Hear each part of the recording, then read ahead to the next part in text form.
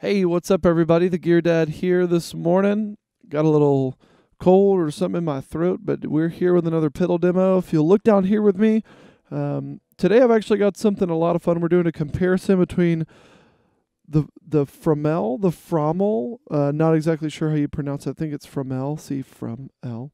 The Fromel mod kit for the Blues driver from Boss, and just a regular stock Blues driver right here. This is my own personal one. I bought this one just to do a comparison, but I have been very happy with the mod kit for this pedal. It has to be done on any Blues driver made, I think, before 2017, before they changed the way the circuitry works. But this is a great mod for tightening up bass response, letting a little more of your guitar's character come through. I wouldn't say it makes it transparent. But I think it's a great mod altogether. One thing I will tell you about the mod kit, the instructions are super great. They're super detailed. They lay out exactly how you need to do this mod.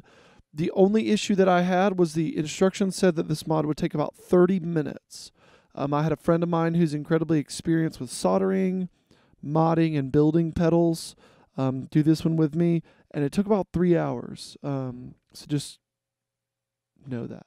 Today I'm playing my Rickenbacker 360, kind of my go-to guitar into my AC-15.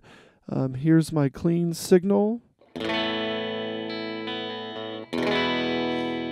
on the bridge pickup. And here's the stock Blues driver.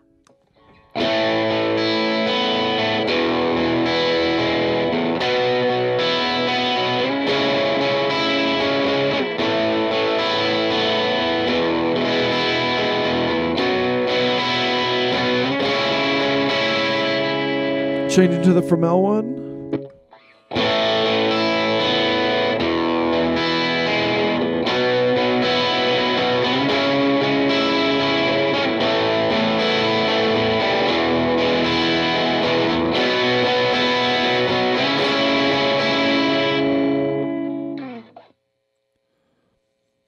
Let's change it back to this one. We'll move the gain up just a touch. We'll bring some volume down just a little bit. Same for this one.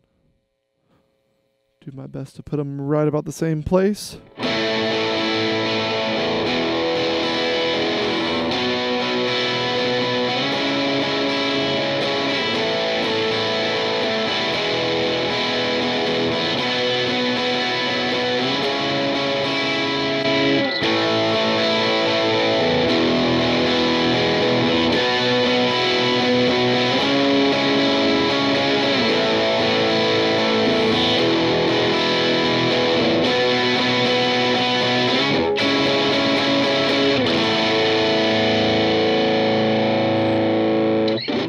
So as you can hear already, the mod for this pedal from Fromel can really clear up a lot of the complaints I think that I had with the Blues driver already. It's a great drive pedal, but I think this kind of just takes it up to the next level for me and has made it a mainstay on my board at this point. Let's head back down here. I'm going to push the gain a little bit more and start to tweak some of the tone knob just so you guys can get a better idea. I'm still on my Rickenbacker on the bridge pickup. Gain all the way up. Well, and I'll be playing with this tone knob just a little bit.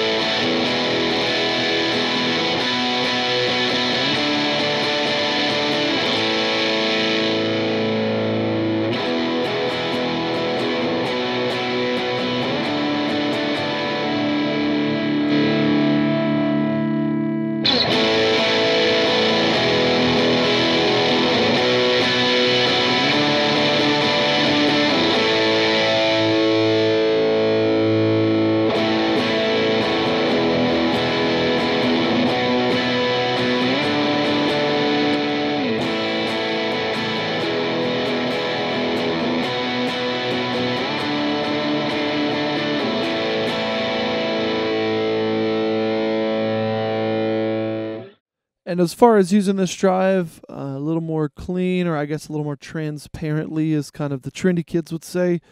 You can dial the gain down. I've got the gain down to about 9 o'clock, and I'm pushing the volume up a little bit. Here's the stock blues driver.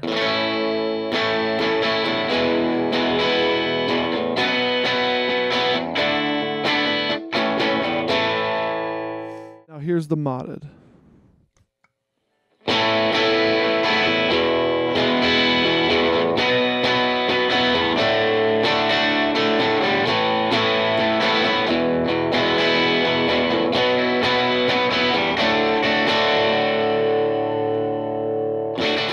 Well, hey guys, thanks so much for checking out my video today. I really just wanted to provide you with some of the main differences for this modded blues driver versus the stock one.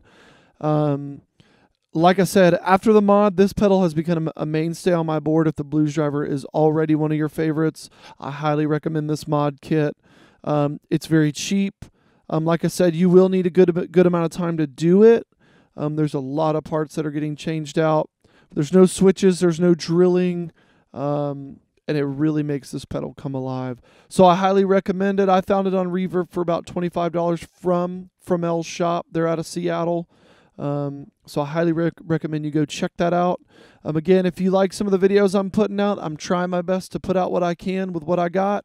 I'd appreciate a like and subscribe. Anyway, I'm going to play you out today. I'm going to turn both of these on because why not?